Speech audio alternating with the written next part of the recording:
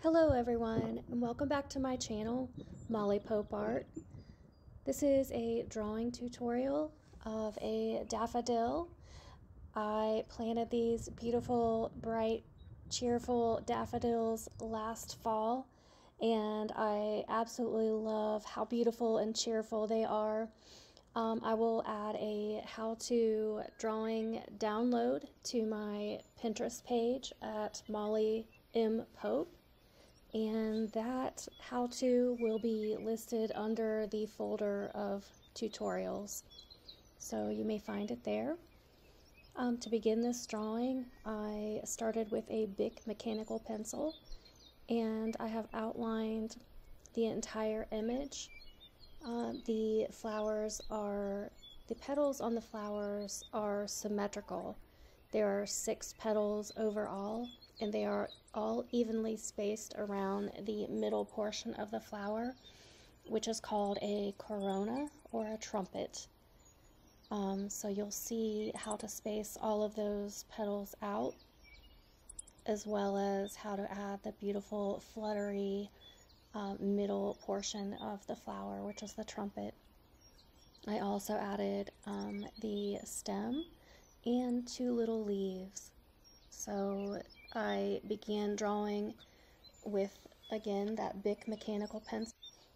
After drawing my initial design for the daffodil flower, I filled in the design using a .03 graphic pen, and I added lots of beautiful shading with that pen, and then I also went back over my pen shading using my pencil, and that adds beautiful nice detail to show where your shadows are, where the petals would have some nice creases and folds in them.